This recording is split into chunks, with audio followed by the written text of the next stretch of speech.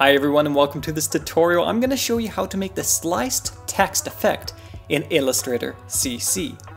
We're going to start by pressing T, clicking, and writing some text. I'm going to use the text samurai. You see that the text size is gigantic. I'm using Bandschrift, and I'm going to move this so it's within our artboard like that. And I'm just going to vertically and horizontally center it in the artboard.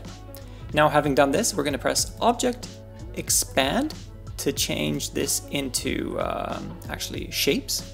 And then we're going to go to the Pathfinder, and we're going to press Unite. And that just removes all these tiny little shapes that we have in there. Next thing we're going to do, we're going to right click and press Ungroup. Now we're going to use the line segment tool and we're going to chop this in half. So I'm going to choose a point somewhere right over here and drag a line across to right about there. And I'm actually going to move this line a tiny bit lower. Okay. Having drawn that line, it doesn't have to have a stroke. Select everything and go to Pathfinder and press Divide. So now we have two sets of objects.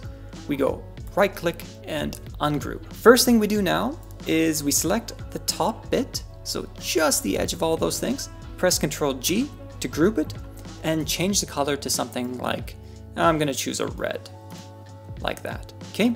And we're going to do the same at the bottom. Select all these black objects, right click and press group. Okay.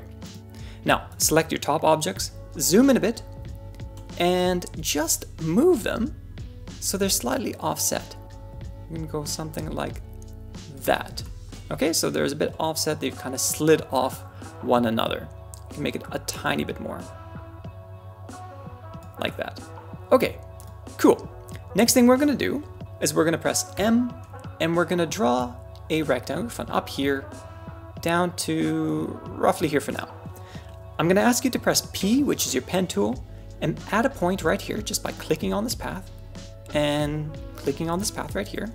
And then press A, which is your direct select key, zoom into that path and click on that anchor point and snap it to this extent on this side. And if we zoom into over here, grab that anchor point and snap it to this point right here. Okay, then grab this anchor point, drag it down so it's roughly the same angle as all the others, like that. That bit is not so important.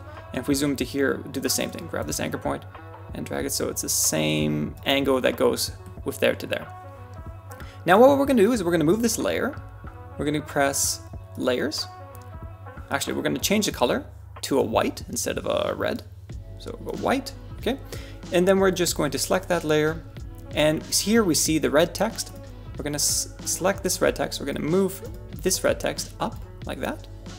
And select this so it goes right below the red text. So now we have the red on top, the white in the middle, and the black at the bottom. Okay, so the black is at the bottom. You can see it right there as a group. What we do now, all we do is we select this white object and we go to Effect, Stylize, and Drop Shadow. We're going to see the drop shadow that's applied right there. Opacity I'll keep about 80. X offset is how much you want to move on left and right. We can move this kind of like that. Y offset is how far you want it to move down. I'm going to keep it at around 20, and the blur obviously is how much do you want a blur. A 0 point is a really strong blur, and the higher up, the more gradual the blur. So I'm going to move it something like that. We press OK, unselect our shape, and there we go. We've now created our sliced text effect. That's all it is. So I hope you enjoyed the tutorial. Check out our other videos. Hit the like button, subscribe. If you have any questions or comments, write them in the comments below. And of course, as always, have a great day.